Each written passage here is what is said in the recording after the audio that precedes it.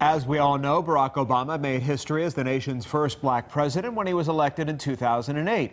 For many African Americans, the achievement held added significance because it was something many thought they'd never witness in their lifetimes. Well, as we celebrate Black History Month, Fox 5's Deidre Dukes sat down with one local octogenarian for his unique perspective on the impact Obama's presidency will have on future generations. I always thought he had a chance, and he proved me right, and I was very excited about that.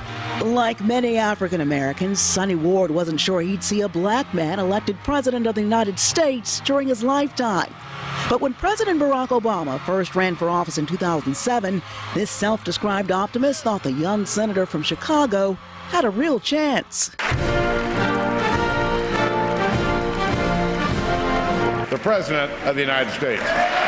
To see a black man in my lifetime become President of the United States was quite an event. The Mississippi native attended Jackson State University and was drafted after graduation.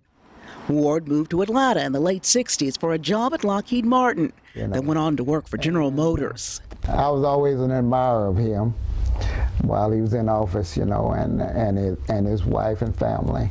Reflecting on Mr. Obama's 2 terms in office, the 80-year-old especially admired Barack and Michelle Obama's work on behalf of America's children and believes they served as great role models for black youth. There's somebody they can actually see. He looks like me. President Obama and Michelle, and they say, well, I can do that too. Before, they say, oh, as far as I can go where I am right now.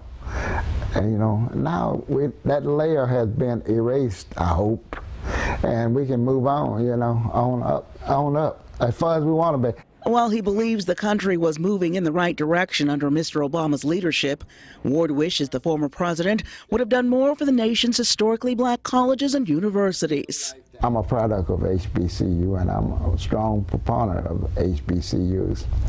And I like what they're doing, and I know that they take care of their students, You're not just a number.